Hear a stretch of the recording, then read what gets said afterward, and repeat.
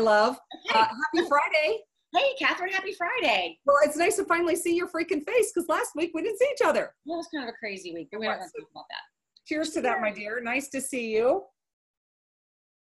So we know you are officially in Kansas City. Well, kind of. I don't know. There's never going to be an official anywhere, but yeah, kind of. Again, one step closer. Very happy to have you in one spot. And I know you've got your dog and your husband, so that's awesome in the same spot. Okay, so what's happening at the end of March? We've been so freaking busy. Yes, so I'm really, really excited about this. So on the 27th of March, which is a Wednesday night, 7 p.m., we are going to have Stephen Seitel talking about opioid diversion in the veterinary practice. And this is becoming such an important topic. There's a lot of conversation about the opioid problem and how it is really impacting veterinary practices. So would encourage everybody to pay attention to this one and learn about what's really happening, how you can identify it, and what you should do once you do.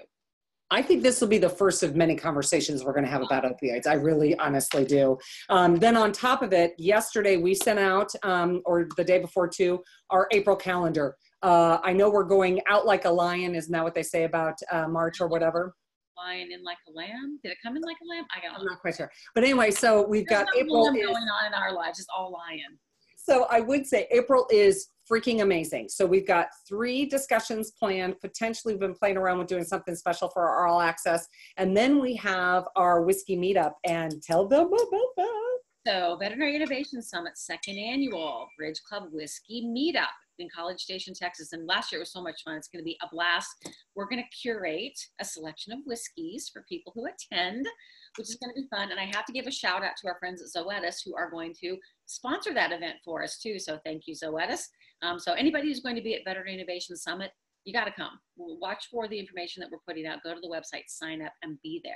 That'll be a lot of fun. And so on that tails, it was funny when we were at WVC and someone asked us how our livers were doing. And I will say they're doing pretty good so far. We kind of looked at each other and we're like, there's no problem here. There's no problem with our livers. What are you talking about? Well, listen, my love, I will see you again next week on This Week with Bridge Club. Sounds great. See ya. Cheers. Bye, everybody.